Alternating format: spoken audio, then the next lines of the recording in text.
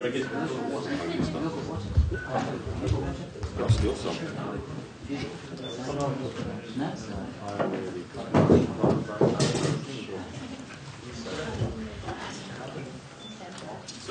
we will start. Good evening, dear ladies and gentlemen. I'm Ashot Margaryan, and on behalf of the UCL Armenian Society, I am pleased to welcome you to this important event.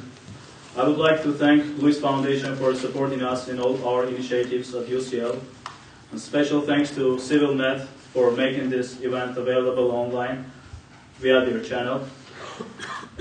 The topic of our seminar is Nagorno-Karabakh and security in the South Caucasus. I'm delighted to welcome our distinguished guest speakers who accepted our invitation and are here with us to discuss this important issue over the conflict which still goes on in one of the most vulnerable regions. I would like to begin with our first speaker, Mr. Vahan Hovhannisian, who has held many positions within the Armenian Republic. Among those, the following must be mentioned. He was a member of the Central Committee of the Armenian Revolutionary Federation and later got promoted to the IRF Bureau. Here it is worth mentioning that IRF is one of the oldest Armenian political parties and a member of Socialist International. Mr. Hovhannisian served as an advisor to the President of the Republic of Armenia and was the head of the Commission on Issues of Local Self-Government. He was twice elected as a Vice President of the National Assembly in 2003 and 2007 respectively. And in 2012 he was elected Deputy of the National Assembly by the proportional electoral system from the IRF. Our second speaker, Felix Khachatryan. Mr. Khachatryan was the third Secretary of the Nagorno-Karabakh Ministry of Foreign Affairs Political Department and head of the Ankara MFA Policy Planning Division from 2001 to 2004. Mr. Khachatryan was the advisor to the Minister of Foreign Affairs between 2006 and 2008. He also served as the head of the Ankara MFA Division of Analysis and Planning, and since 2012, Felix Khachatryan serves as the Deputy Minister of the Nagorno-Karabakh Republic Foreign Affairs. And finally, the last speaker is Dr. Richard Giragosian. Dr. Giragosian is the founding director of the Regional Studies Center, which is an independent and a well-known think tank located in Yerevan, Armenia. He also serves as both a visiting professor and senior expert at the Yerevan State University's Center for European Studies and is a contributing analyst for Oxford Analytica, which is a London-based global analysis and advisory firm. And finally, we are proud to have one of the most prominent and professional academicians who will chair this event. A week ago, we were celebrating the 25th anniversary of his hard work as a senior lecturer at the School of Slavonic and East European Studies. Dear guests, I am with great pleasure introducing you Dr. Pete Duncan, who will chair the event. Thank you very much, Ashot. So without further ado, I feel great honour to be invited to chair this meeting. Thank you to the UCLU Armenian Society and to all of you who've come. I would like to go straight on, please, to Mr. Vahan Hovhannisian, please. Thank you. And I've asked the speakers to speak for between no more than 15 minutes, but not necessarily the full 15 minutes, so we can have as much discussion as possible. Thank you. Ladies and gentlemen, dear young compatriots, speaking about 25 years of the independent struggle in Armenia and Nagorno-Karabakh war as a part of that struggle, we have to understand that Armenia fell under Soviet rule after fierce resisting. It is a legend that Armenia or other republics of Southern Caucasus became voluntarily part of Soviet system. It is not so. The only country which became Sovietic voluntarily, gladly, was Azerbaijan, because by doing that they resolved, or that they seem to think that they resolved their problems with neighbors. especially us and Armenia, being divided between Turkish newly emerging Kemalist Republic and Soviet Russia, had the same fate as Eastern Europe under Molotov-Ribbentrop Pact. Our country was divided between two dictators. But neither of them was later punished like Hitler, so we remained in the same situation until Karabakh struggle started exactly 25 years ago. It took a long time, of course, to understand that the approach of both sides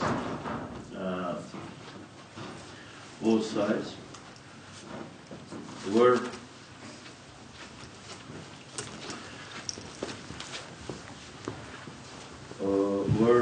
in a way not very effective, if we can put it so. Azerbaijanis tried to resolve the problem by force. Armenians responded by force, and seemingly normal development, aggression, response, war, and ceasefire are today, from the perspective of almost 20 years passed after that signature on the document of armistice, now we understood fully where our mistakes were.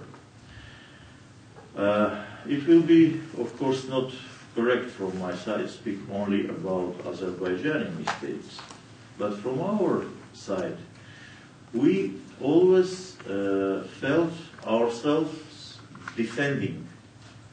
Those who defend themselves not necessarily see their mistakes, because they always can imagine that they were forced to do that mistake.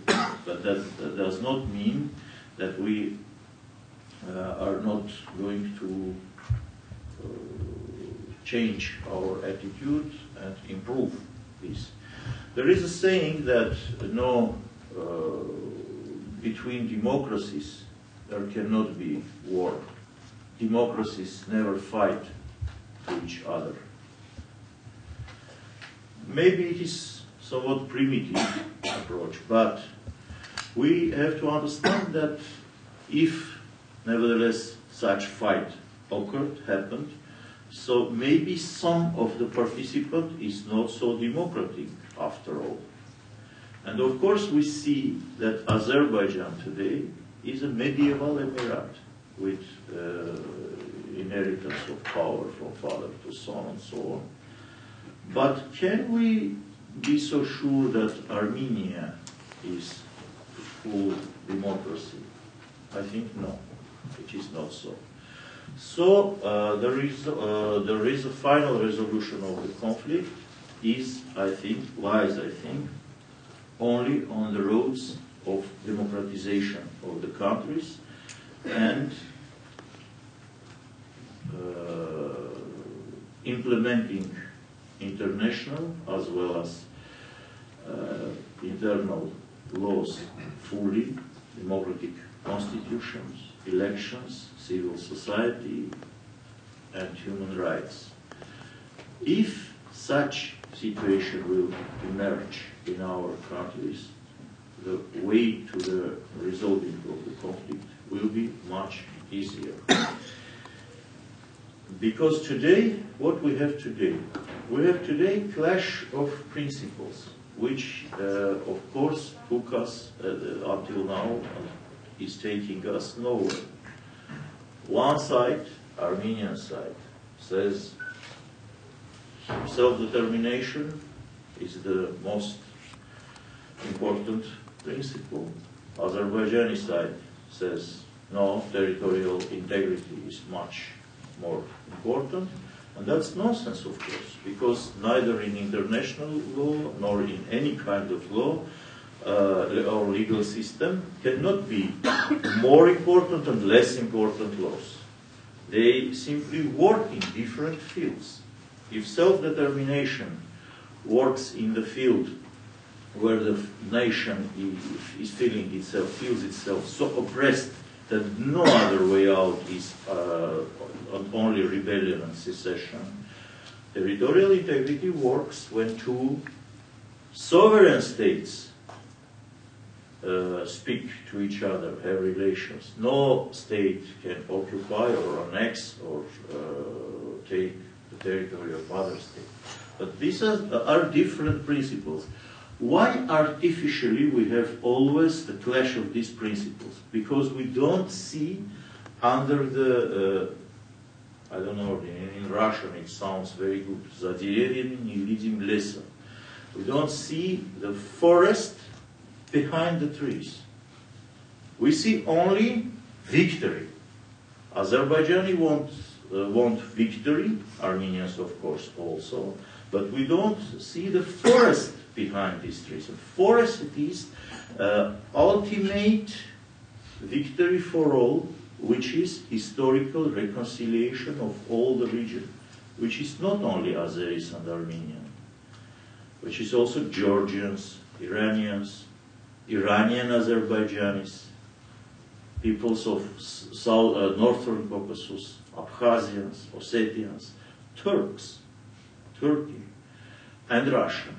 So it's a wider picture that can resolve these problems, and not only competing which principle is more right, which principle can gain more approval from the big countries, big powers, and so on. So I think you, as a young generation, has the serious duty and task make our country more flexible, more democratic, and more open towards world trends, and then we can resolve this conflict without new bloodshed. Of course, I have much to say, many things, but we have no time, and I hope I will have an opportunity to do that, answering your questions. Thank you.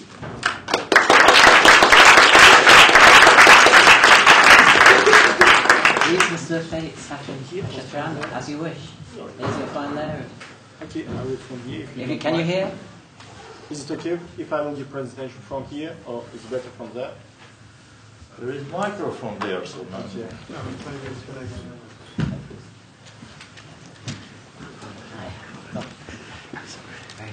Thank you very much. First of all, I would like to thank the organizers of this event for the opportunity to meet with you and to speak about the Nagorno-Karabakh conflict.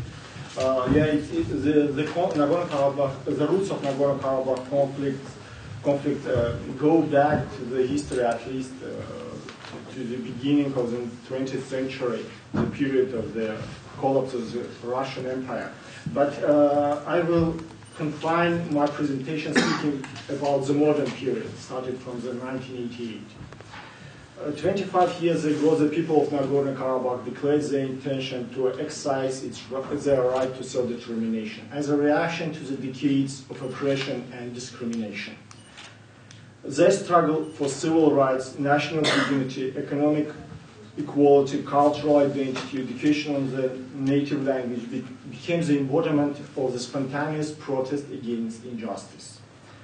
It is necessary to mention that the struggle for rights has not stopped since the decision made by the Soviet authorities to transfer Nagorno-Karabakh under the control of Soviet Azerbaijan in 1921.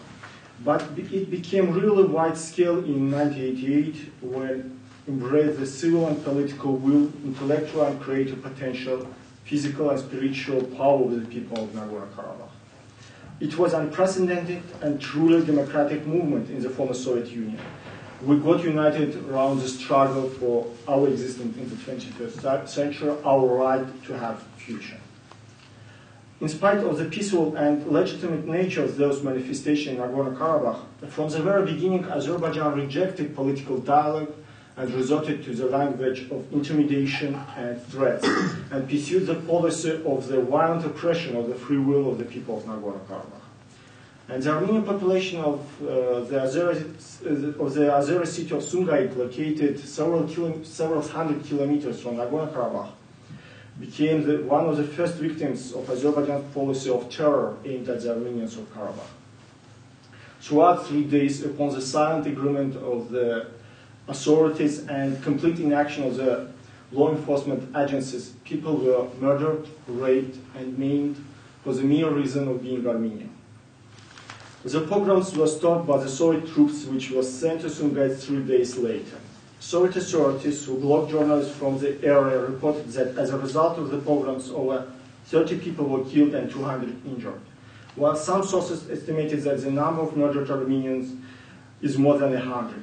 It is worth mentioning that almost 300 soldiers were injured restoring order in Sumgait, and this fact speaks for themselves about the real scale of the atrocities in Sumgait.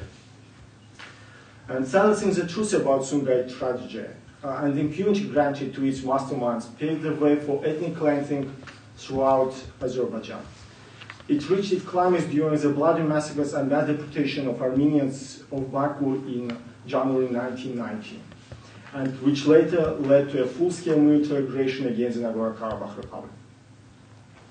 During the war, it was Azerbaijan which escalated in hostilities using the new types of weapons such as multiple launch rocket systems and combat aircrafts against the civilians, and repeatedly broke already concluded armistice. The war has taken thousands of lives and left deep wounds in every Artsakh family. As a result of hostilities, the economy of Nagorno-Karabakh was crippled. Its infrastructure almost completely destroyed. More than 50% of the territory of the empire still remains under Azerbaijani occupation. But the people of Nagorno-Karabakh withstood the imposed war. In 1994, the ceasefire agreement was reached, to which Karabakh was a signatory. That is when it became possible to focus on building democratic and lawful statehood. Karabakh has passed the exam of war and is passing the exam of peace.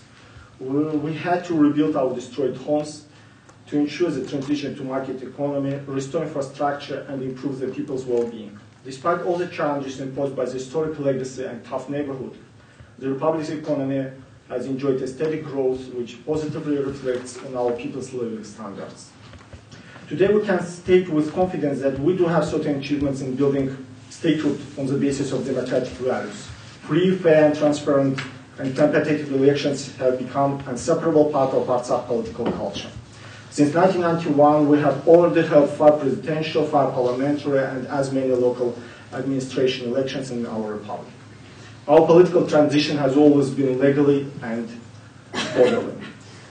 All the elections, including the most recent presidential election of July 2012, were assessed by international observers, foreign parliamentary members, journalists, and public figures from 22 countries as free and transparent.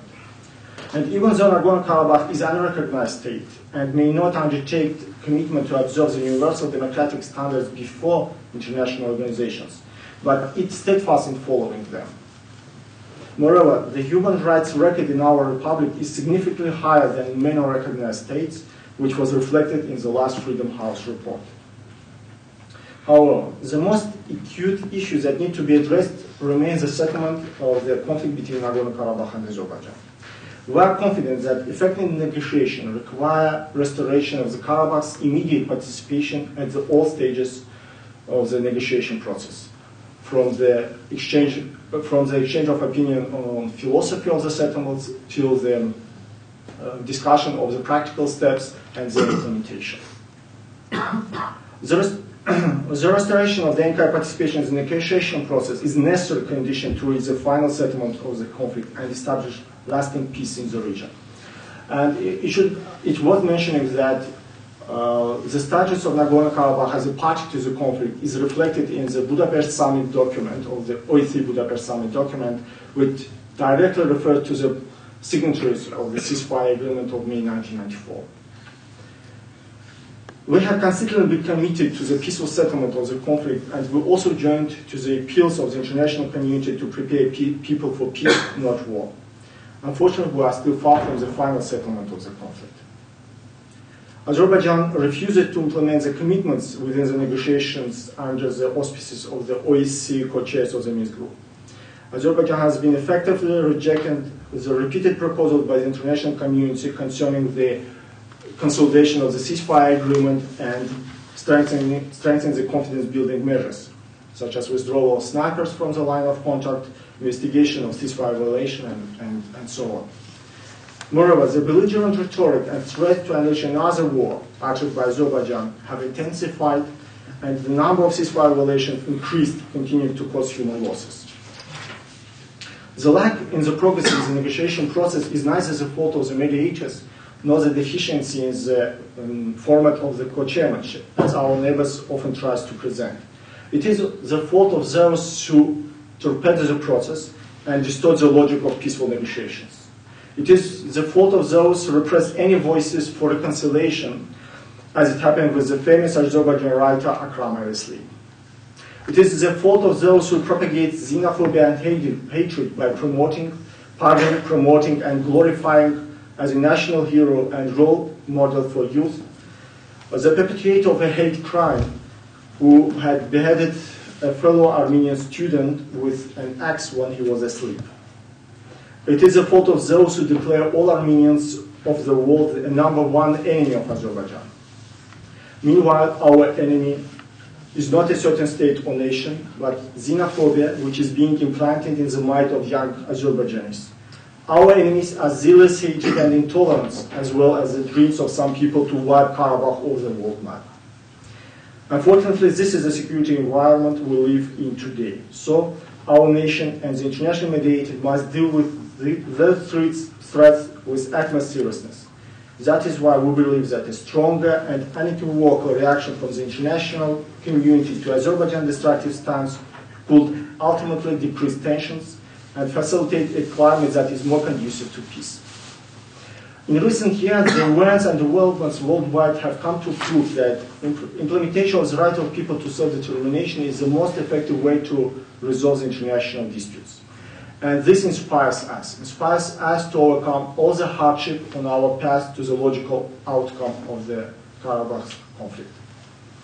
The initiative around the globe in support of Nagorno-Karabakh's right to self-determination, such as the resolution adopted in Rhode Island and Massachusetts, in Australia, New South Wales, and creation of the Friendship Circle in France and the Parliamentary Friendship Group in the Lithuanian Parliament, point out the strengthening trends of prevalence of universal values of human rights. And we believe that the current international status of the Nagorno-Karabakh Republic should not be a barrier for international cooperation. Moreover, ignoring the fundamental rights of our people can be and often is interpreted in Baku as indirect support to its policy of imposing a collective punishment to the people of Nagorno-Karabakh. We believe that unimpeded involvement of the NKR in international processes would not only ensure implementation of the concept of equal and comprehensive security based on our shared values, but it would also send an appropriate message to Azerbaijan to abandon its revanchist aspiration and demonstrate political will for the sake of a stable and predictable South Caucasus. Thank you.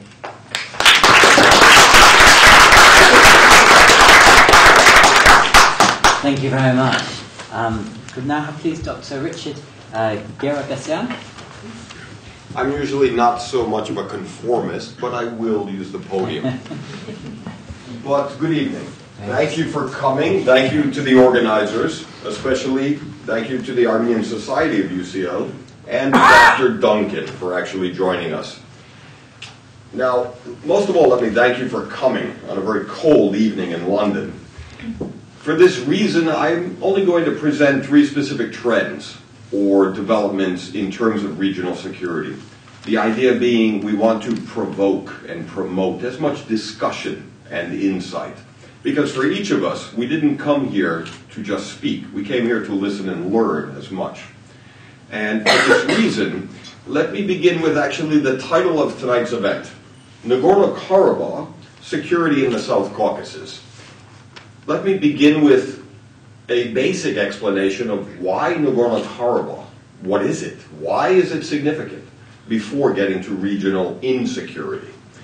In many ways, Nagorno-Karabakh is significant in terms of what it not is any longer.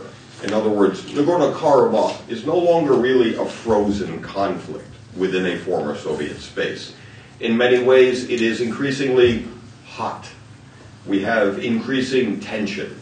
We have mounting and escalating attacks, violations of an informal ceasefire. In many ways, Nagorno-Karabakh, if it ever was a frozen conflict, is surely cracking in terms of melting. And what it's also about is, it's not really a conflict between Armenians and Azerbaijanis. It's more properly a conflict that is now serving as an arena of competition among great power players. Turkey, Iran, the Russian Federation, even the United States and the European Union.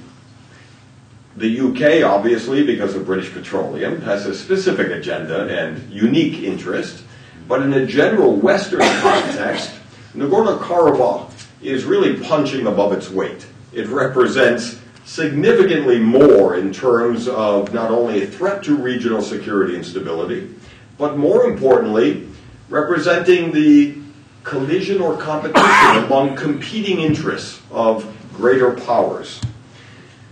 What's also important, if we look to the second half of the title, the regional security. In fact, I would argue it should be amended to read regional insecurity. And there are three specific trends now underway, where in terms of regional security, we have a virtual arms race. In fact, it's a repeat of a Cold War style American-Soviet arms race, where Azerbaijan is spending billions of dollars. I'm sorry, I'm American. It's a lot of pounds, I should have said. But in many ways is leading an arms race in terms of devoting increasing amounts of resources and investment to defense spending. Armenia and Karabakh, for their parts, are compelled to keep pace. The reason this is particularly destabilizing is not just for the military implications of procurement of more offensive weapon systems, but more deeply, it's a generational deficit, where these decisions taken today affect generations to come in terms of not only mounting tension, unresolved conflict, but for every increase in defense spending, represents a matching decrease in investments in education, in social spending, in healthcare, especially in education. In other words, the one investment for the future of these countries in the region are being neglected for the sake of more arms. In the case of the South Caucasus, to be honest, it's boys with toys. It's the procurement of increasingly more deadly and more offensive weapon systems, with more of a temptation to actually use these arms. The second trend beyond the arms race is a shifting balance of power, where Armenia currently is militarily the stronger power. Ironically, from a military security perspective, however, Armenia's advantage or power is based on a defensive advantage, where Armenia actually poses no threat to Azerbaijan or to others in the region. Ironically, its defensive position also means that Armenia has in many ways graduated to a new state of being a contributor and no longer just a consumer of regional and international security. What's also interesting, though, is the deeper threat. The deeper threat to Armenia, to Nagorno-Karabakh, and to Azerbaijan is increasingly internal as much as external. The threats are actually isolation, where borders never reopen, and the region is never able to reintegrate. But more than isolation is also the threat of insignificance, where much of the world moves on without caring anymore about Armenia, Azerbaijan, or Nagorno-Karabakh. These dual threats of isolation and insignificance are the real imperatives for why we need to actually engage in conflict transformation at this point. And it brings me to the second trend, the peace process. It's not very much of a process, and it's not really that peaceful either. In many ways, the OSCE, the Organization for Security and Cooperation in Europe, has a virtual monopoly on mediating and diplomatically engaged in the Nagorno-Karabakh conflict. Whether we like the OSCE or not, as an institutional actor, it's clear that without the required political will on both sides at the same time, the conflict is very unlikely to be resolved.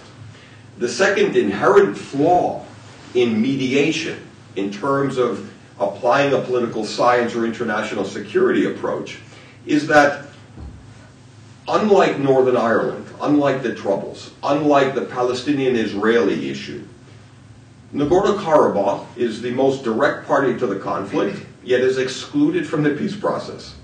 In other words, for years the Israelis refused to negotiate with the PLO. Only when it did choose to engage the PLO could some sort of progress be attained. The other concrete example is the Good Friday Accord. In other words, once the UK engaged the IRA, only then could a real degree of progress be attained. In terms of Nagorno-Karabakh, Armenia still exercises a virtual monopoly on negotiating on behalf of Nagorno-Karabakh. Azerbaijan, for its part, refuses to directly engage or even acknowledge Nagorno-Karabakh. Inherently, this is flawed. What we also see is, in many ways right now, Armenia, unfortunately, has no partner for peace. We don't have someone on the other side of the negotiating table. In many ways, my criticism of Azerbaijan is much more specific. Its diplomatic strategy is neither diplomatic nor very strategic. It's maximalist. Its opening position in negotiations is the same as its closing position. All or nothing. This is a demonstration or an affirmation that the two sides simply remain too far apart. Therefore, one approach may be to actually try to refreeze and limit and contain the threat of war over Nagorno-Karabakh while building greater democracy in the parties to the conflict. At the same time, we need to recognize and even reward the fact that Nagorno-Karabakh has much stronger democratic credentials than Azerbaijan, but even more than Armenia. This needs to be rewarded and built upon. What we also see, looking at Armenia, Armenian foreign policy over the past several years is in a much stronger position. But ironically, the strength or success of Armenian foreign policy has largely been a result of the mistakes of rivals. Missteps and mistakes by Turkey and Azerbaijan have benefited Armenia. These diplomatic dividends are normal and acceptable. But what Armenia needs to do to sustain this advantage is actually be much more proactive, much more prudent and forward-looking, and have much more of a strategic vision. And in many ways, it's also about numbers, not defense spending, but in terms of 21 years. We have now 21 years have gone by in terms of this unresolved conflict in the peace process. What we need to remember is excuses no longer should be accepted. Bad behavior shouldn't be rewarded. States that act like spoiled children after 21 years should be punished and no longer tolerated. In other words, the countries of the region have reached the age of maturity, and there should be no more excuses for bad behavior. And we need to hold everyone, including Armenia, to a higher standard and to account, whatever the nature of the governments and the countries. What we also see is the real danger in this last trend. the danger of renewed hostilities, which is a diplomatically polite way to say the danger of war. But regarding Nagorno-Karabakh or regional insecurity, there's little likelihood and even less danger that Azerbaijan will declare war against Nagorno-Karabakh or Armenia.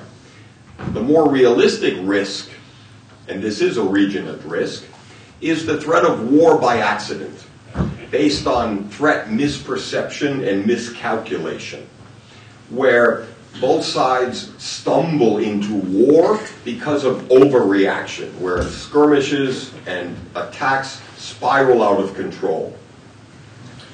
Finally, in conclusion, it's important to note that there is no conclusion. It's far too premature. It's also an imperative that in order to reach conclusion, we need to start engaging in more constructive dialogue, and regional reality needs to be recognized. On the one hand, Armenia needs to be held to a higher account of more democracy, more economic development, but also more statesmanship. And in the region, there's a big difference between ruling the country and governing the country. And we have far too many strong men instead of statesmen. And we have far too few stateswomen, for that matter. But finally, what we also need to focus on is actually us. Civil society, students, experts, professionals. We need to actually challenge the unacceptable status quo. He's from Nagorno-Karabakh, the deputy foreign minister. If I was from Baku, I would pretend he doesn't exist. But he's not a ghost. This is the land of Harry Potter, but there are limits to our imagination. We need to be more realistic, but also we need to be more mature, and to each other. Thank you.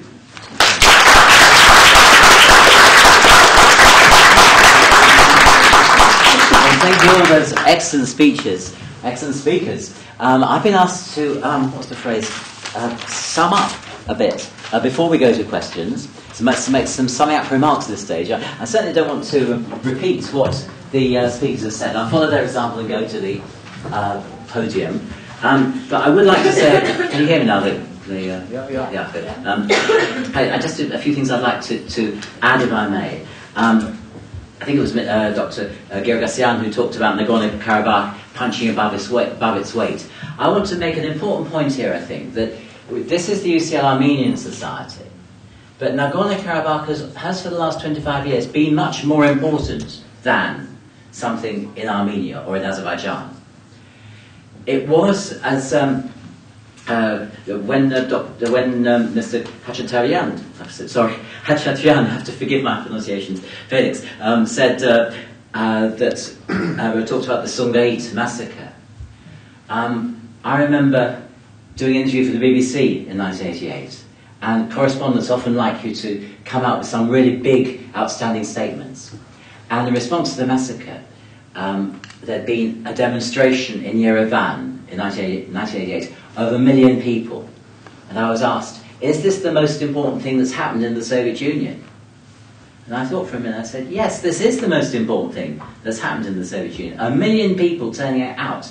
There was no other precedent, no other comparable mass action of 1 million people throughout the whole Soviet Union in that period. And to me, and to a lot of other people who've written about this, the inability of Moscow to deal with the problem at that stage was a big signal to those people in those republics like the Baltic states and Georgia who could see that Moscow could no longer maintain its control, and that was a major factor in bringing about the end of the Soviet Union. So please don't think you're dealing with a small problem in a corner that isn't very important. This is a matter of world historical importance.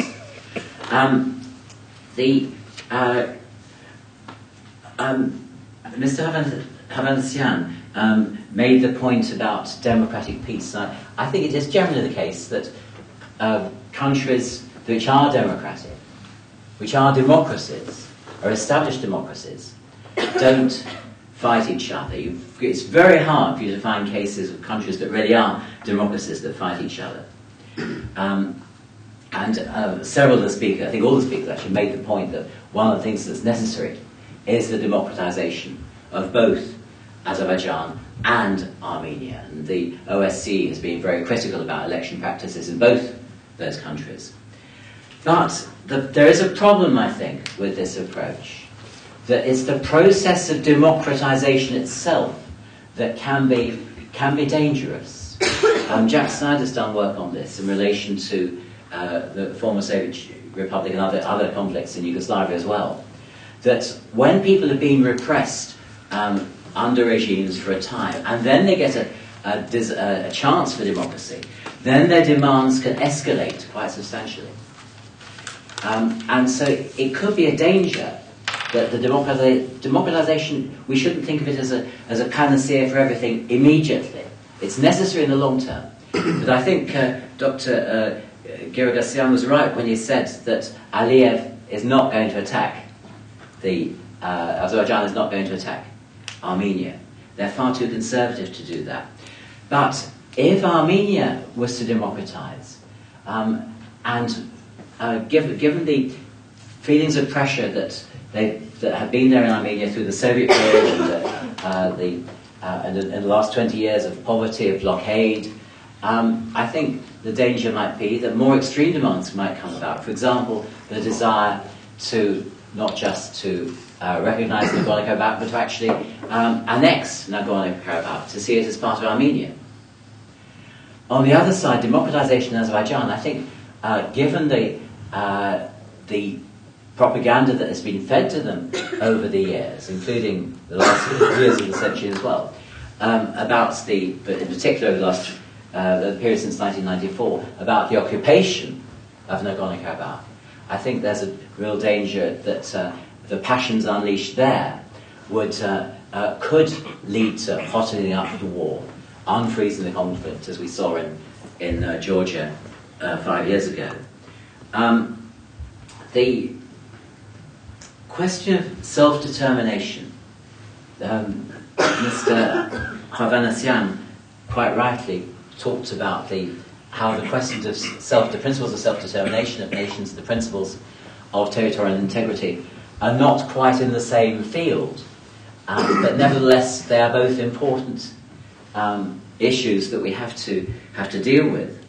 And in practice, self-determination has been concerned with territories as much as with ethnic groups. In the context of Britain, the people of Scotland are going to have a referendum in a couple of years, 1 year, to decide whether they want to be independent of the United Kingdom.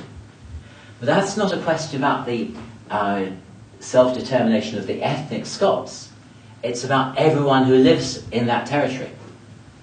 And here the problem in relation to Nagorno-Karabakh is the problem of the Azerbaijani population that is there. Would they have a right to vote in that election? The question of xenophobia that was referred to is very much connected with the refugee problem. Given that something like a quarter of the population of Nagorno-Karabakh was ethnically Azerbaijani and has gone to Azerbaijan, what is going to happen to them? Their presence in Azerbaijan is making the conflict potentially sharper, and they will be the basis of a more nationalistic move in Azerbaijan if something happens to the Aliyevs. Finally, I was very glad that the speakers brought in the wider world, and this might come up in discussion as well, perhaps. The roles played by Russia and the United States, the European Union, BP. But it seems to me that the most important relationship that Armenia still has to sort out is over Turkey. And to an outsider, the lack of progress on this is really what is holding things up much more than anything else. And there are absolutely two sides to this question: who is responsible for the failure to ratify the agreement that was made between Armenia and Turkey a couple of years ago. But if people don't get to work on that, then it's going to be much harder for Armenia to get out of its problems. So that's a very personal viewpoint, which thank you for listening to me. I've really now I'll vacate the podium and invite you all please to ask questions to any of our excellent speakers. Who's the first one? One, please. Thank you. Yeah. You mentioned, Peter, about Scotland in September next year, but more to the point, I think, is Malvinas Island or I forget the English name. Falklands. Sorry, I did forget. It's just controversial. Falkland Islands. A couple of days before the rise of white smoke from Sistine Chapel, we had another election in there, and it's interesting what Mr. Cameron said, the Prime Minister of this country, and there he didn't mince his words about the right of self-determination. There was no mention of territorial integrity, etc., etc., etc. Now, considering in the Falkland Islands you have settler population that's been there only for, 100, 150 years, and we're talking about no more than 2,000 people or thereabouts, and considering in Nagorno-Karabakh we're talking about people who've been there, according to all evidence, for thousands of years, if not longer, and we're talking about a considerably larger number of people. Is it the case that the Armenians are Untermensch, or they don't count, or the fact that they've gone through all the processes and procedures of, from 1990, democratically according to Soviet constitution, etc., etc., and then the fact that Azerbaijan has actually unleashed aggressive wars and has lost them. I mean, where are we? Why these double standards and making one rule for one group of people and another for the Armenians? We could extend it to South Sudan. We could go to Kosovo. We could go to everywhere. I mean, what is it? Just because the Baku Khanate has got a few barrels of oil, we have to make exception for them, despite all the aggressive and hateful and really racist Nazi-type speeches that are coming there, which itself is very dangerous. Now, that brings me to my second question, which I'll be very brief, I promise. Now, given all this situation, given all the excellent speeches that our speakers have made, given the fact that since 1994 we've had ceasefire, if not peace, but ceasefire, now, wouldn't it be dangerous, really truly dangerous, to come back to the speech that you and Mr. Giragosian made about unleashing war because of mistakes or by default? Now, given that we've had this peace situation as things stand, how could we even consider making territorial concessions to this sort of a regime, which considers Armenians truly not just Untermensch but dispensable, and it says etc., etc. Giving any territorial concession to this sort of regime, given that it's armed to the teeth, will it not then use these territories to unleash the very thing that we've been trying to avoid and we've been successfully avoiding, i.e. the ceasefire situation? So I'm afraid, as an observer, not just as an Armenian, but as an observer, I would say the current status, the current situation is far more preferable to any progress in inverted commas if it involves territorial concessions to such an aggressive pan-Turkist racist regime. Thank you very much. Right. Next question. Or would any of you like to respond at this stage? Want to take a comment? Nobody is going to give them something. Be secure of that. I hope so. I didn't think it really required a response, but thank you. I'll just ask another question, returning back to Mr. Hovhannisian's statement. The first time I heard Mr. Hovhannisian was in '93, back at Yerevan State University. And then we had another chance, and we met again when Mr. Hovhannisian was in power, part of coalition. We never met when I was in jail? No, we met before that, actually. It was Tatuk Kerpeyan's second anniversary, so it was in his. So we met the first time there. What I'm trying to say is not that how many times we met, but that how many times I've heard you with the same opinion and same understanding that this country, first of all, needs to be democratized. First of all, we need to look at ourselves and be more critical of who we are and where we could be, in the contrary to what we are comparing ourselves to Azerbaijan or to any other country. There was a time when we were in the same league with Georgia in our democratic reforms and things. Now I work on rule of law, democracy and criminal justice reform in former Soviet 9 countries. including Armenia, Azerbaijan, Georgia, and I never see the same zeal and same kind of willingness from Armenian authorities to go to the path of reforms as I can see in Ukraine, even Kazakhstan.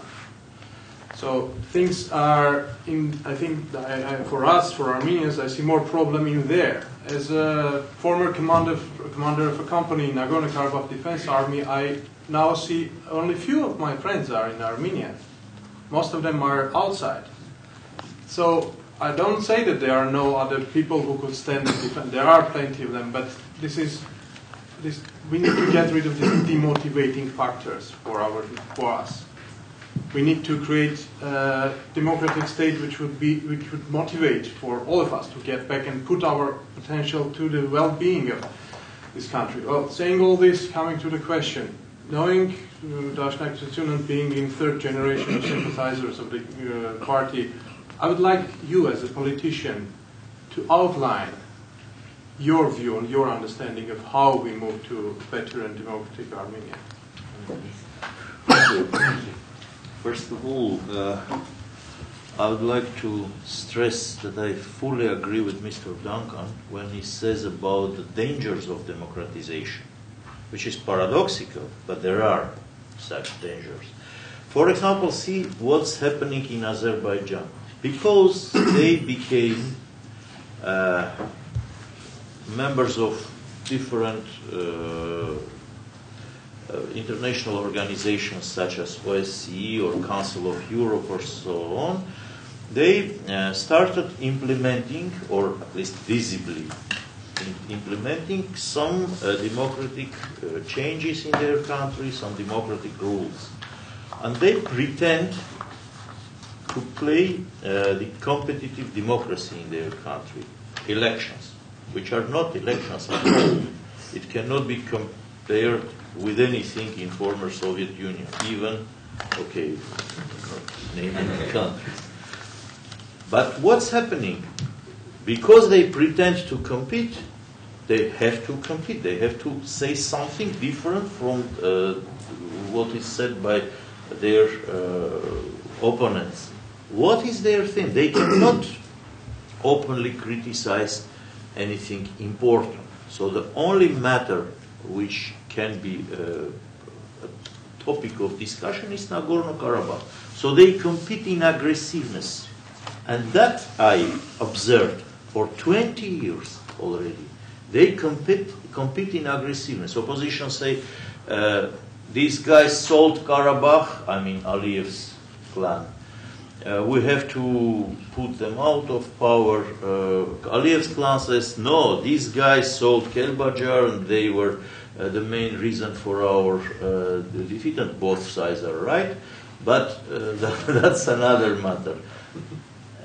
And that, as a result, they found themselves competing. After election, you have to answer. You promised that I will be in power and I will cut the throats of these Armenians. I will break their bones and so on and so on.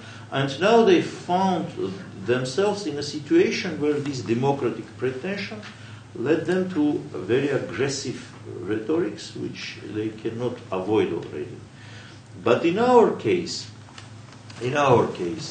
I think the second point, I will also try to be short.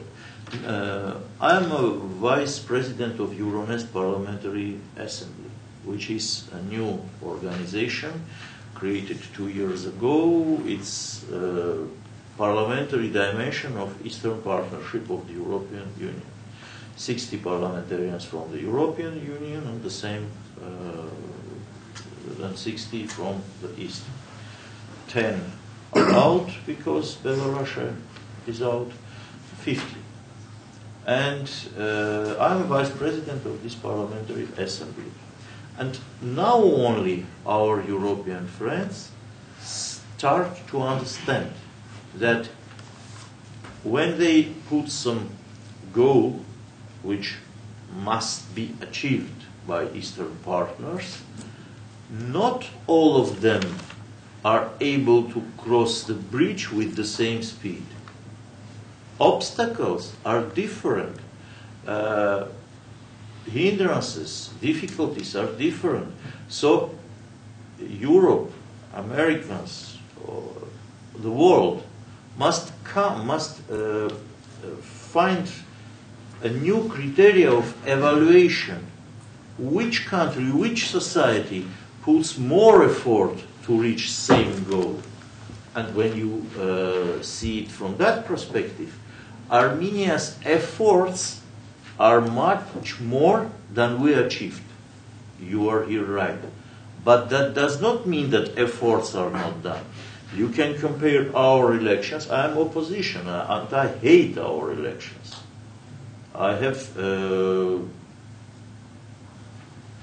okay. You understood. You understood what I mean.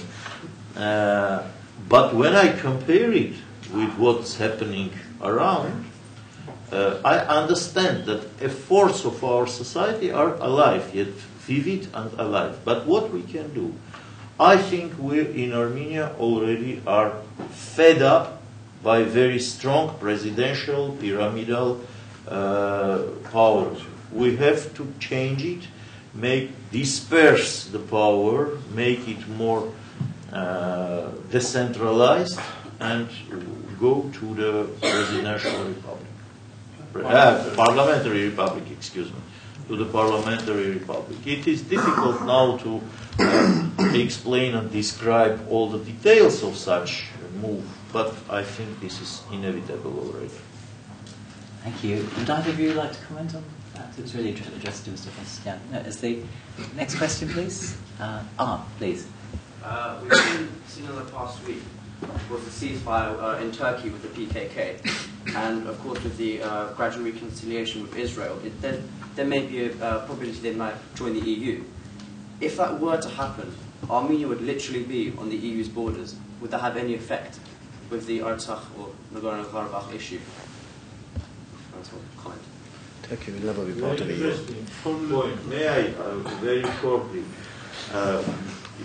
Turkey registered serious progress, I think, in its diplomatic efforts.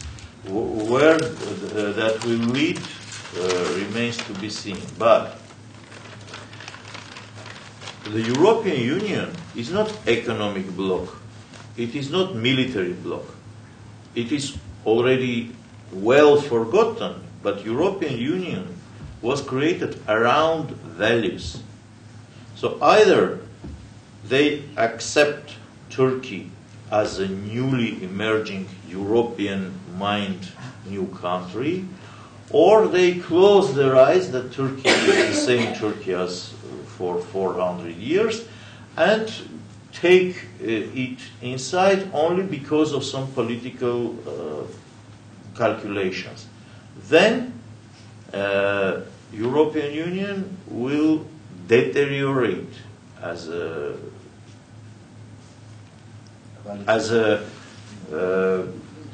preserver of that values. And then what will be behind the Armenian border will be already not the same European Union. So nothing good can be expected of that neighborhood.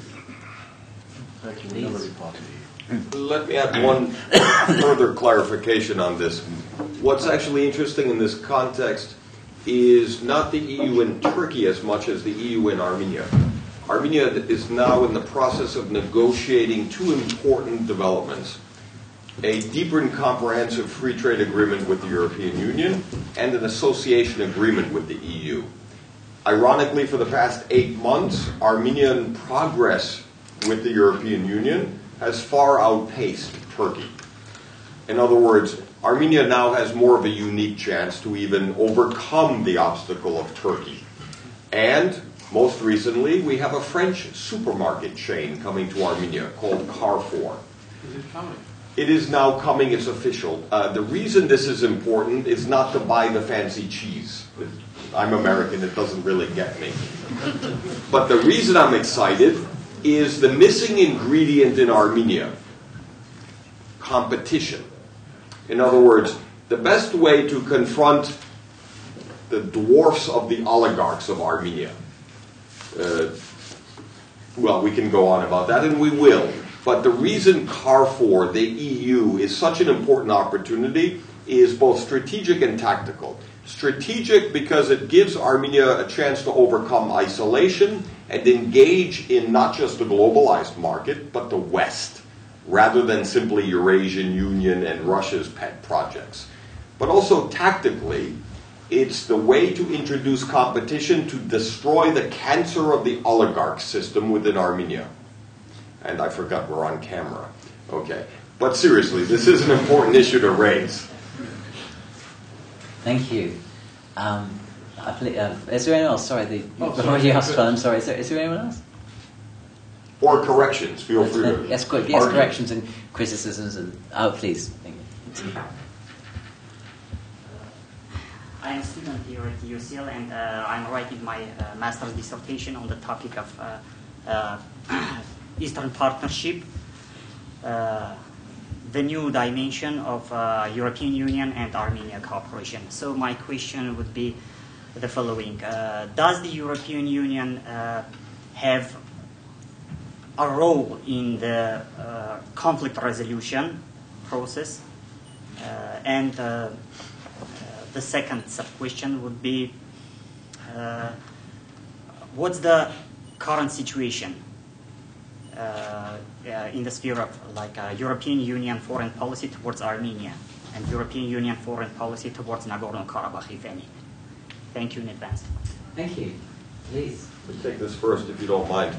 What's most interesting, I mean, I've been, with our think tank, working closely with the Swedes and the Poles specifically. Carl Bildt, the foreign minister of Sweden, notably, in terms of the main architects and engines behind the Eastern Partnership. What we're trying to do is actually not replace the OSCE as the mediator over Nagorno-Karabakh, but to actually complement and supplement or strengthen the mediation by engaging the actors involved, by broadening the scale and scope of the mediation.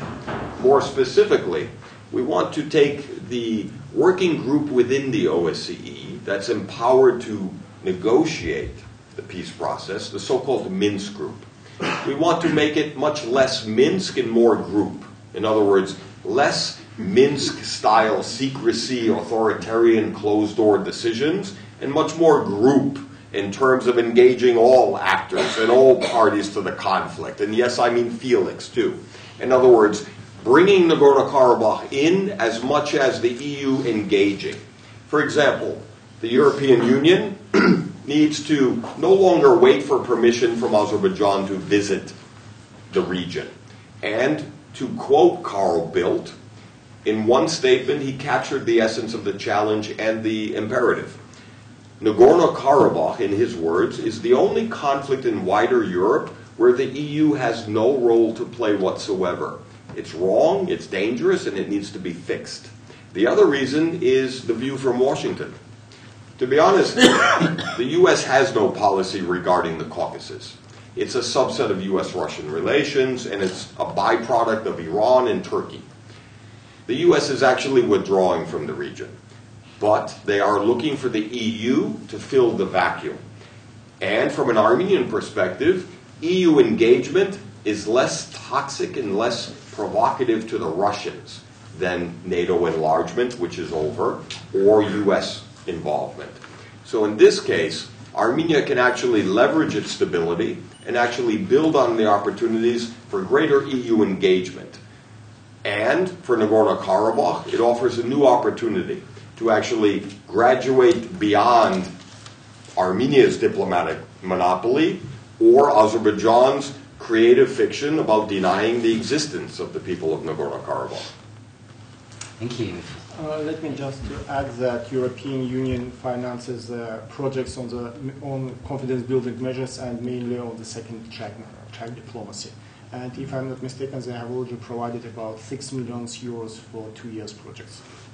So it's very much soft power rather than trying to bring this in. Yeah, thank you. Yes. Would you like to add? No, thank you.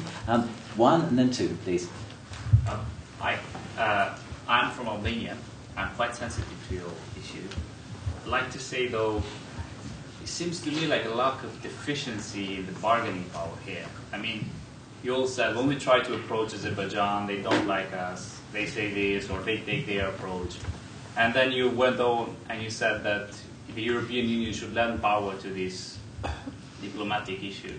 Why should the European Union step in? Why shouldn't just Armenia find the powers to work and bring Azerbaijan in the table, even though they don't want to? Why should you need lending power from the USA or from any other country? Why can't you just, find that bargaining tool that brings them in the table? That's my question. Let me take this quickly. It's a very good question, not just because it's Albanian and it's something, an objective view, but what's important here is there's two answers why that I would argue. The first is the asymmetry of power, where Armenia militarily is stronger, more democratic, yes. Weaker demographically. 2 of its 4 borders are closed. We're landlocked, and we have no oil. In my opinion, thank God we have no oil. But the reason is the second reason. We need to actually engage the EU specifically because both Azerbaijan and Armenia are in the process of Eastern Partnership. In other words, it gives Armenia a greater degree of leverage in terms of challenging Azerbaijan's lip service to the West and to Western standards. And finally, what's important is we do need to take your idea and recommendation. Because from an Armenian perspective, what we really need to do is to understand that Azerbaijan must save face. We must be able to craft and create a graceful exit for Azerbaijan to be able to let go of Nagorno-Karabakh. And in earlier presentations this week, Mr. Hovhannisian has been strongly articulating the need not to humiliate Azerbaijan. And this is also important. And to be honest, from my perspective, as a diasporan Armenian who moved to Armenia, I actually am no longer satisfied with measuring progress in Armenia out of a contrast with Azerbaijan. I'm no longer satisfied to say, oh, we're not fully democratic, but we're so much better than Azerbaijan. We should have less tolerance for that. We need to apply Armenian metrics, our own benchmarks of progress to Armenia. Economic development, democracy, based on what we expect from our government in Armenia, and not out of comparison to Azerbaijan. And moreover, we need to understand that from an Armenian perspective, we have a higher level of expectations and threshold of our own governments. And in many ways, the impetus or the challenge is shared in this room. It's up to us within Armenia to confront an arrogance of power, and it's up to you, those from Armenia, to actually maintain pressure from the outside. And no longer should we be satisfied with daring to criticize or challenge Armenian politicians or leaders in power because we fear that we're strengthening the enemy. No, we need to actually demand more conditionality for aid, for assistance from the diaspora and from Armenia. We need to actually demand greater performance. And to date, there's a reason Mr. Hovhannisian and his party is in the opposition. To date, the arrogance of power, entrenched corruption have reached such endemic proportions systemically that it's simply no longer acceptable. I would like to add a few words to this.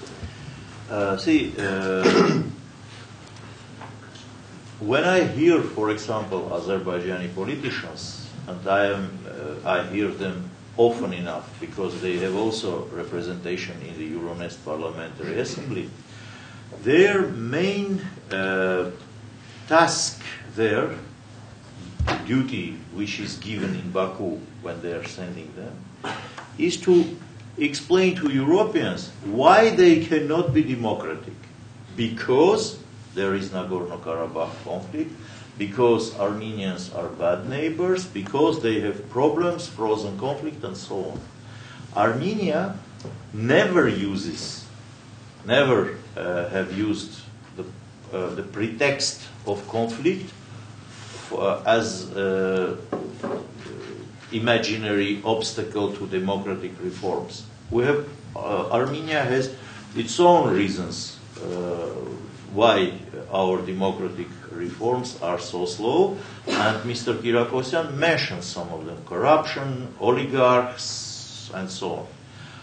But never we use the pretext of conflict. So for us, it is very favorable, atmosphere when the main goal which gathered us in Euronest is democratization of our countries and reaching democratic standards for European integration, accession, and so on. In this race is peaceful race, not like arm race. And in this race, we have chance to win and make the peaceful solution more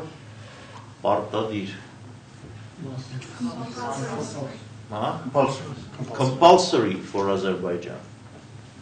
Thank you. Please. I would like to add some words from the perspective of Nagorno-Karabakh, of course. I think that there is a role, not only the European Union, but international community to play. And it is the maybe engagement of Nagorno-Karabakh in the international processes. Because it will, we believe that it will help to overcome, to go beyond the current situation in the settlement process towards more prosperous and secure future. Thank you. Please.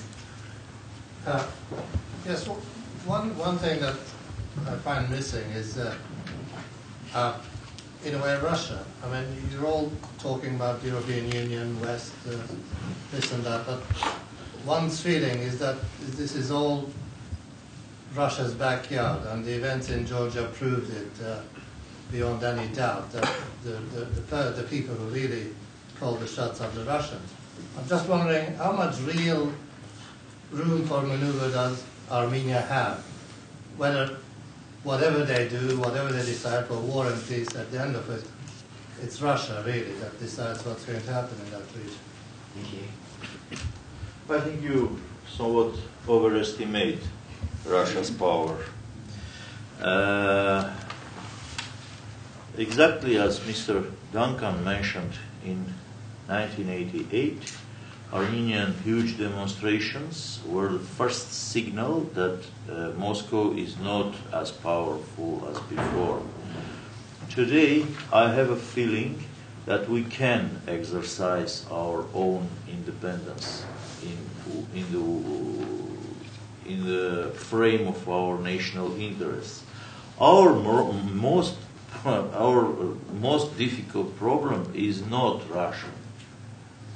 It is to define our national interests. If we do that, and if we didn't mistake in doing that, then I think such obstacles as mentioned by you will be not longer obstacles, because we have very good relations with Russia, and we will have very good relations, but we have to change their capacity, their it is difficult to find the word. Nuances in this we are already started changing. I'm sorry, I didn't claim that this was a problem. I don't see this as a problem. On the contrary, I feel more secure that Russia is there to protect us. Well, let me continue this a little bit, because no, I'm not an expert on anything. I'm an analyst, so I could be very wrong. But my opinion is slightly different in that the relationship between Armenia and Russia is probably necessary. It's required. It's the imbalance or asymmetry of the relationship that bothers me. Armenia's strategic mistake for too long has been for Armenia to grossly underestimate Armenia's strategic value to Russia and to overestimate Russia's value to Armenia. In fact, Nagorno-Karabakh is the confirmation. In other words, the victory over Nagorno-Karabakh was despite Russia, not because of Russia.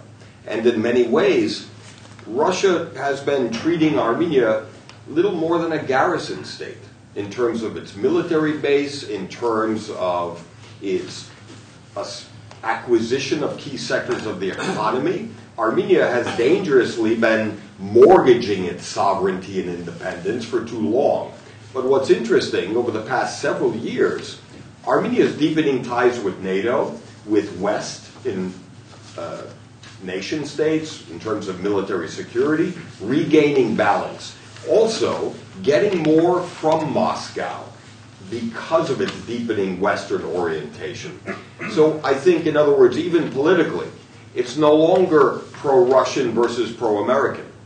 What we don't have enough of is the pro-Armenian politicians, like Mr. Hovhannisian, who need to actually raise the level of discourse and debate to start thinking and defining what kind of Armenia will we leave for the next generation.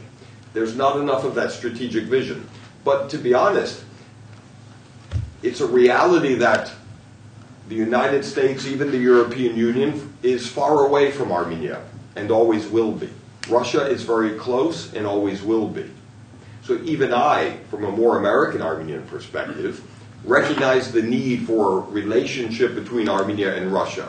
But we need in Armenia to demand more respect from this Putin's Moscow in terms of Armenia being the only reliable ally of Russia in the region, the only member of the Collective Security Treaty Organization. And I'm sorry, this Eurasian Union, it's neither the first nor the last time we've heard this. It's empty. But we need to build greater self-sufficiency in Armenia rather than relying on any foreign promises, whether Russian or American. In fact, in history, whether it's Woodrow Wilson or other foreign promises from Moscow, whenever Armenia, as a state or nation, believed the foreign promises, the result was always pogrom or genocide or massacre. I think we finally learned our lesson. Thank you. And did you want to? Yeah, I would like just to add that Russian Federation is one of the co-chair countries, or the Minsk Group co-chair countries, together with the United States and France. And the current mediating format, I mean these three co-chair countries, serves very well in precluding the worst scenarios of new use of military force. And the ability of the co-chairs to engage with all sides and to communicate the signals, concerns explicitly and implicitly is a very important factor for peace. But at the same time, Russia has now emerged as the #1 arms provider to Azerbaijan. It's something Armenia should take more seriously. Thank you. Well, we've got 6 minutes left. There were two people who wanted to ask questions, so I'm going to ask them both to ask and then ask the speakers to answer briefly. So I think you were first and then, yeah, please. I think you were first and then. No, I just have a comment, so let the gentleman to ask his question. I think more important maybe in some respects than Russian influence, and I agree with everything that Dr. Giragosian said. We shouldn't be just trusting of Russia.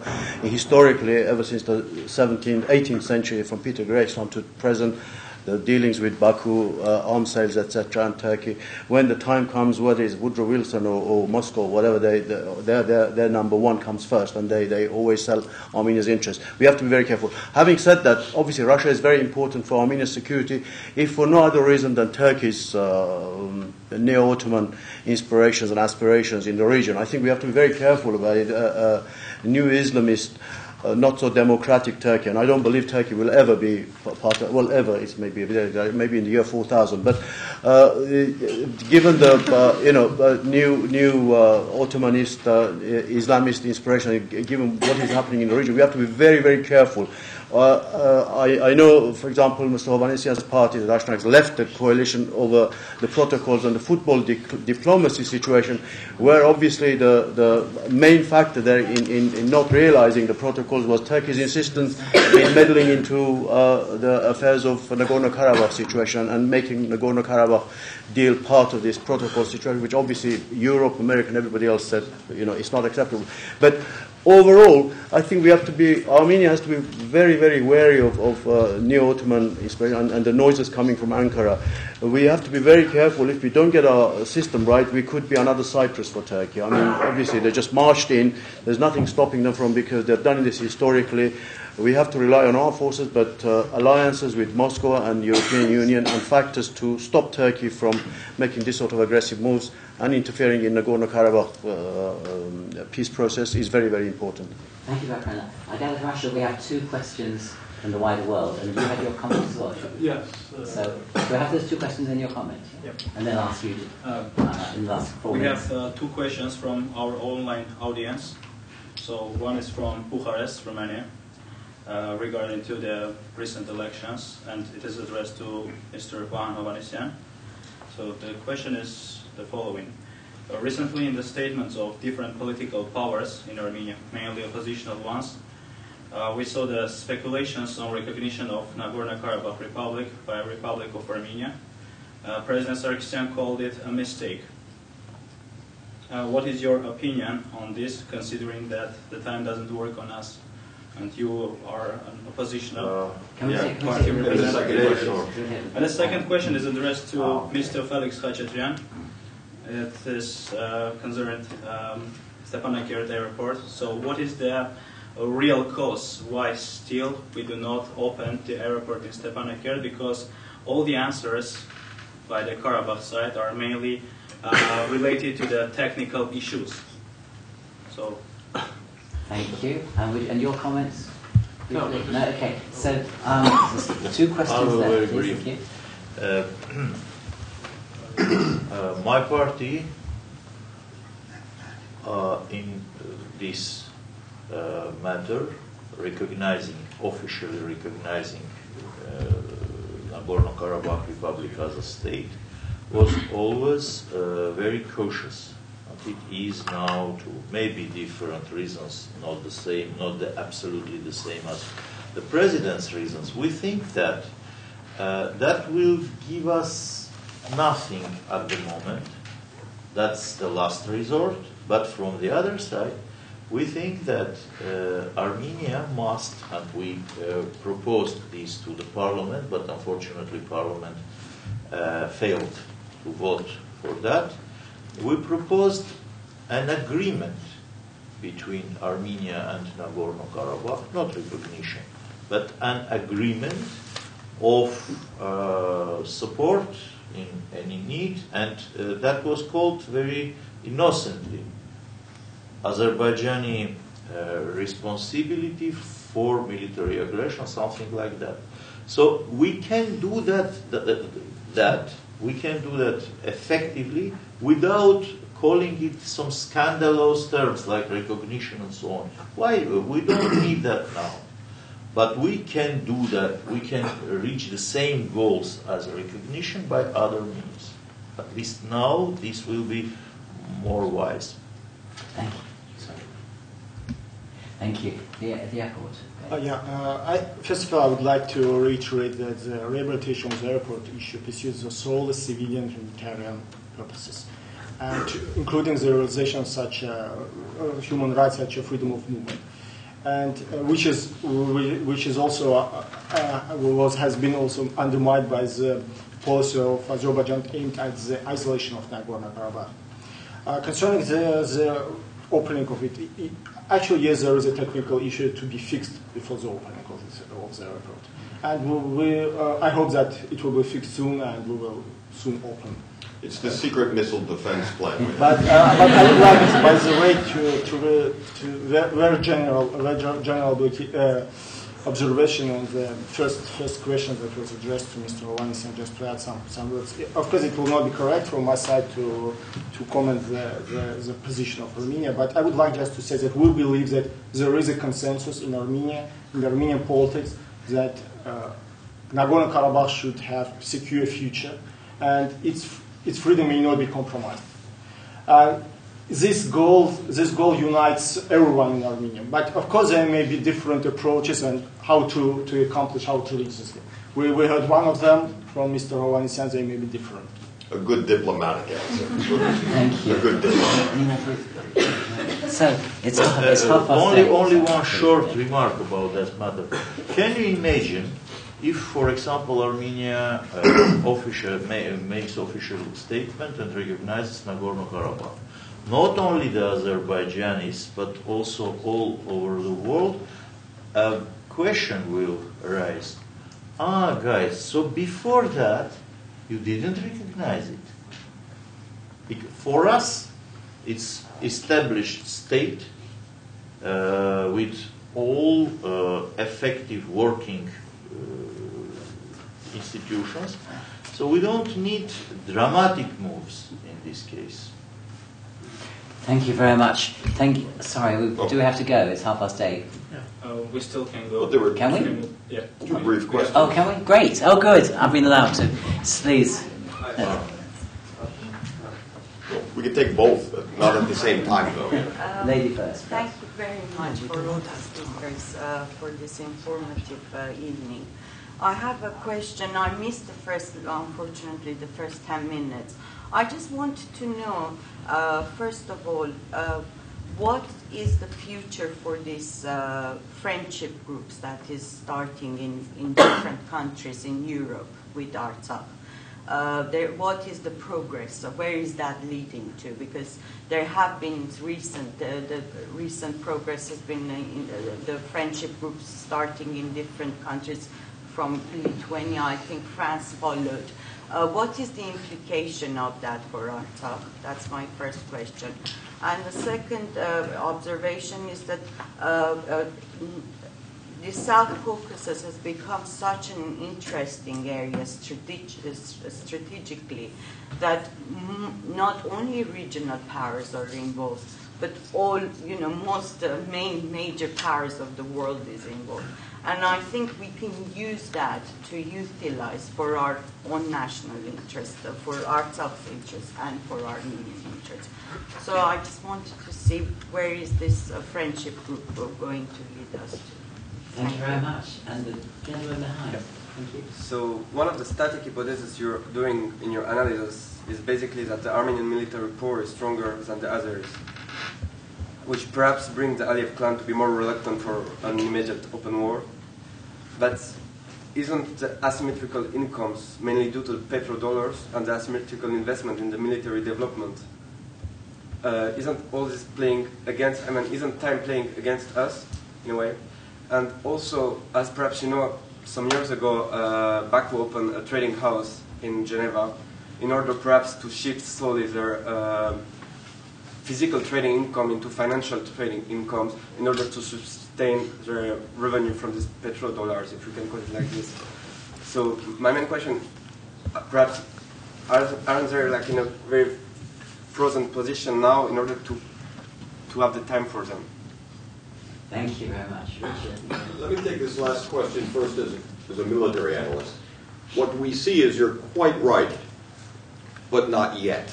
In other words, what's more important is not the amount of money that Azerbaijan is spending in defense. What's more indicative is analyzing where the money goes and how it's used. And until today, the last time I checked before entering the room, it's still the center of corruption in Azerbaijan. The Ministry of Defense and the Armed Forces is still prevented from actually living up to its potential because the defense minister of Azerbaijan is a very interesting figure. He's the longest serving defense minister in the world, second only to Raul Castro. And it's based on loyalty and corruption, not competence. But when and if that defense minister is removed, that will be the bellwether, the indication that Azerbaijan will begin serious defense reform. Militarily, our assessments in terms of modeling show that if Azerbaijan embarks on serious defense reform today, over an 8 to 10 year period, they are capable of overtaking Armenia.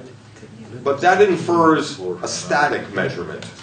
That infers that Armenia doesn't take comparable steps. Armenia has a tremendous advantage defensively in terms of topography, force posture, readiness, training, and Armenia resembles more Israel in terms of using geography to its advantage in defense and a reliance on special forces, rapid response, rather than, in other words, Azerbaijan in many ways is preparing to fight the last war. or even Napoleon. Trench World War I warfare, if you will. Whereas Armenia is already preparing and training for the next war. But if the Azeris decide to take back the Karabakh, what is the international legal position of Armenia to intervene? Because No, we are not no. Yeah, but my point is this. In terms of military reality, international law, even treaty obligations really don't matter. The important reality is who controls what on the ground.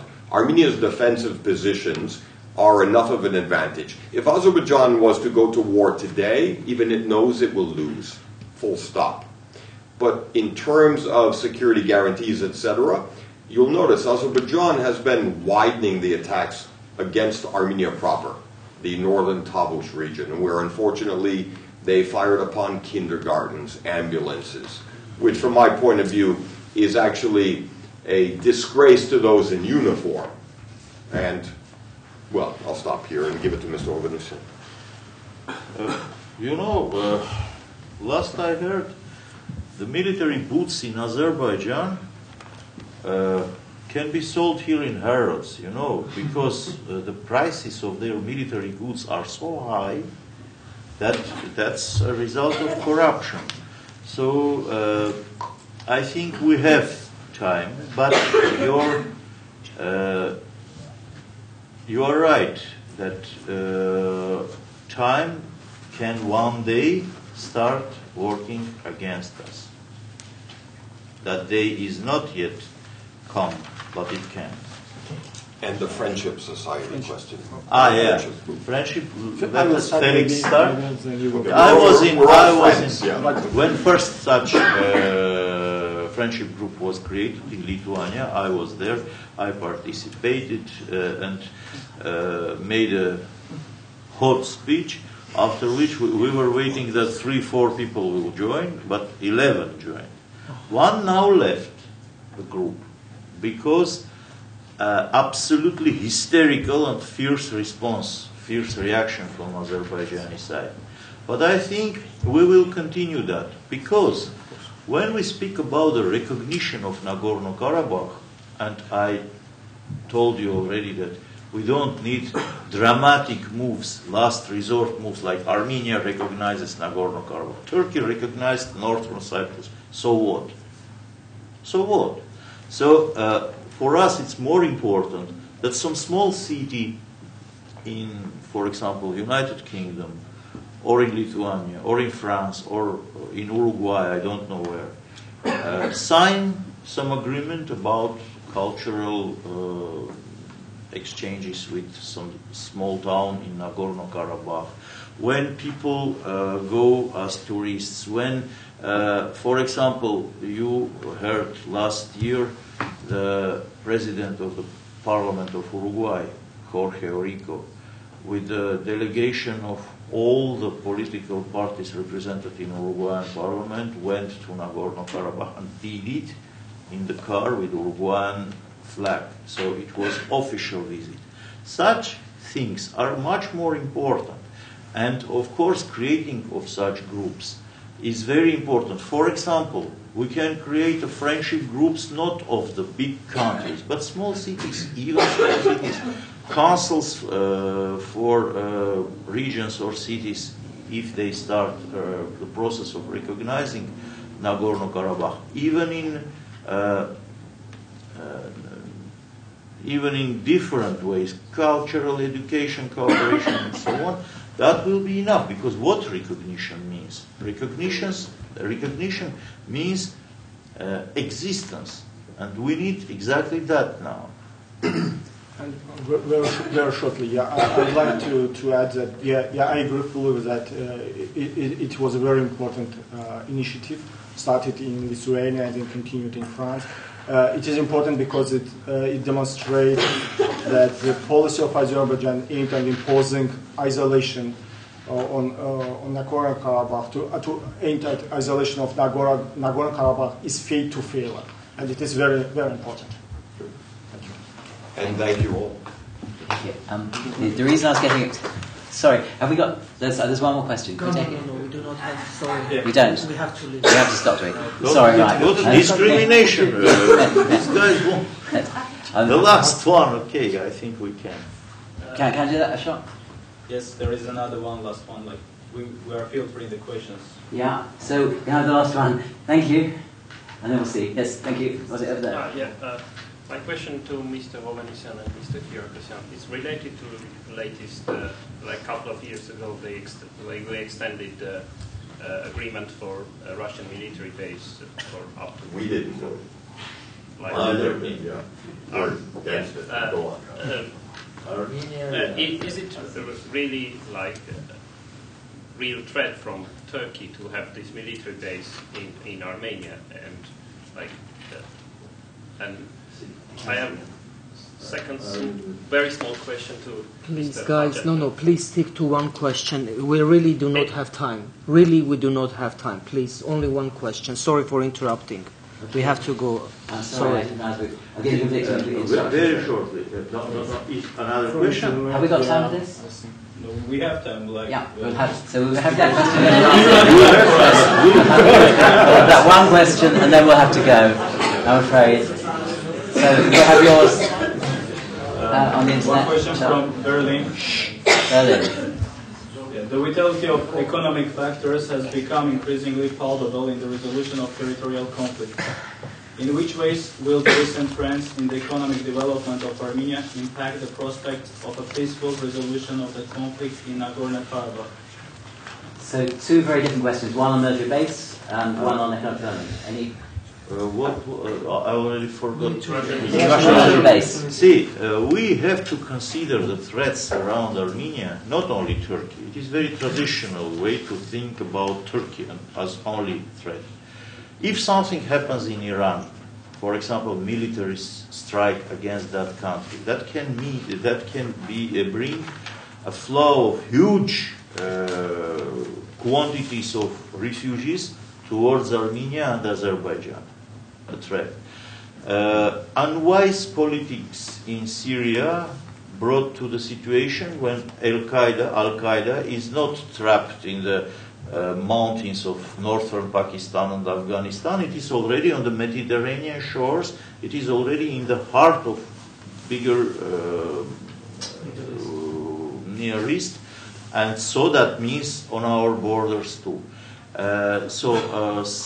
Agreement between Turks and Kurds cannot be very long-lasting. So it is also a situation around us which can develop in a very difficult ways. And consider that a Russian base in Armenia, those who serve there are, many of them, big part of them, are ethnic Armenians.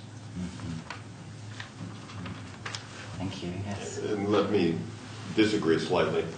The problem with the Russian base is the insulting terms that were forced on Armenia.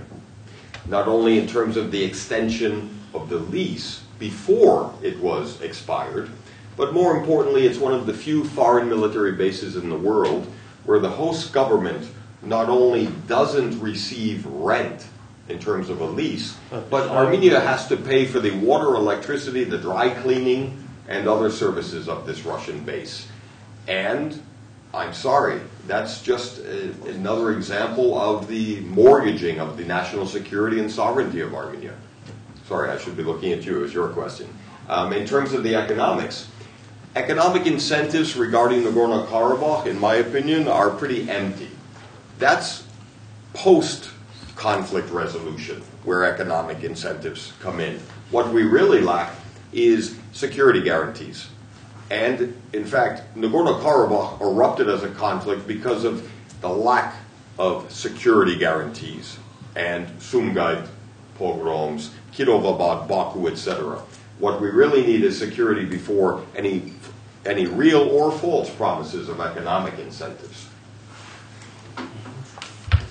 Well, I'm very sorry to have to draw this to a close because we are running out of time, but can I, there's so much more to say about the whole process of peace and how it can be achieved and all the dangers that exist at the moment. But can I ask you to, well, first of all, can I thank you for coming out in this cold, really cold weather, but to join me in thanking all our excellent speakers for their